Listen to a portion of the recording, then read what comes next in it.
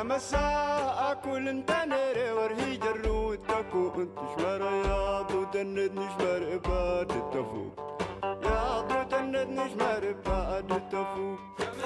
to Introduction to Craftsmanship.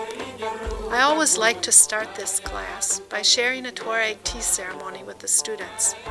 We sit on the floor, around camel hair blankets, and an assortment of crafts from around the world. In this video, you'll see scenes from this first class. We begin by seeing pictures of the Tuareg people, and then, using pieces of a dyed sheet, each of the students tries wrapping their heads as the Tuaregs do. The Tuareg are a nomadic tribe that lives in the Saharan part of Africa, and the cloth they wrap their heads in is dyed with indigo that has a tendency to rub off onto their skin, giving them the name also of the blue people.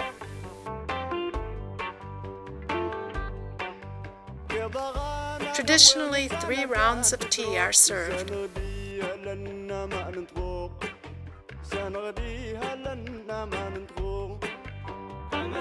Tea is usually brewed in small metal teapots, dented and battered from travel, packed and unpacked multiple times a day.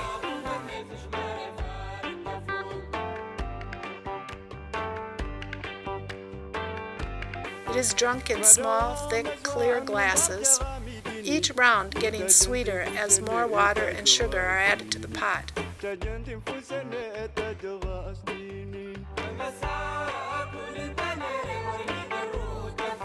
Among the Tuareg, tea is sometimes called the friend of conversation and is said to have many parallels with life as it is shared throughout every day.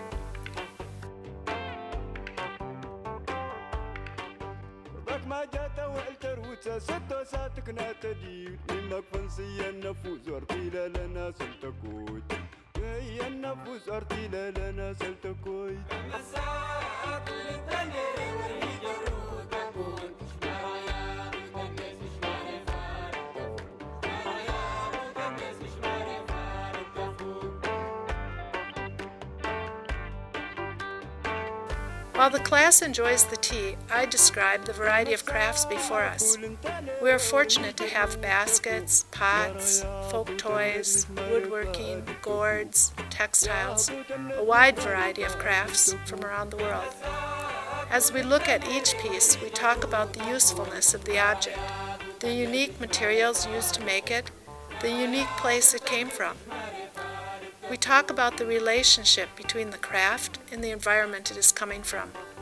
As we look at, feel, smell, and inspect all of these objects, we begin to get a sense about these crafts fitting into everyday lives in many different situations, but at the same time fulfilling many common needs.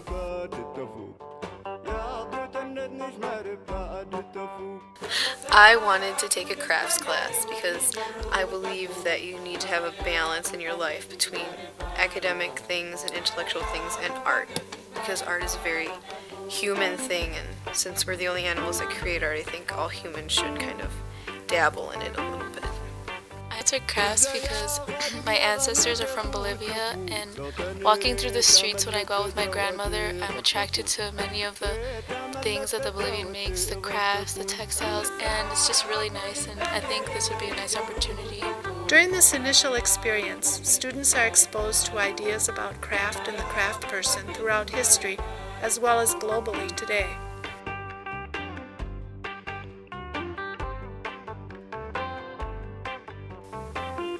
We begin to explore a variety of questions that the class will continue to illumine.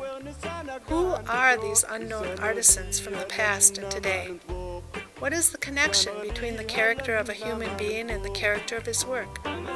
Is it important to learn to make things by hand when machines can easily produce them? What does pride in one's work mean?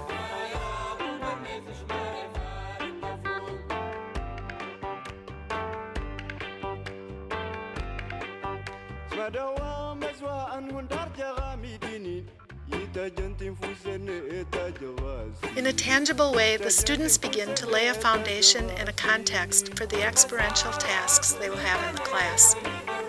They begin to get an idea about the expanse of crafts throughout the world. Both crafts and tea span the globe.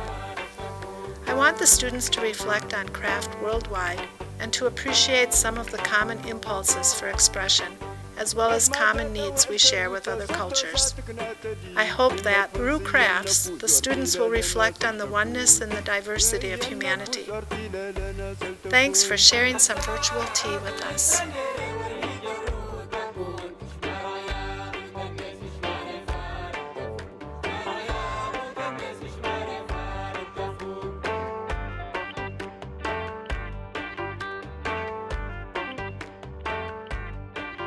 Kamasa aku lentana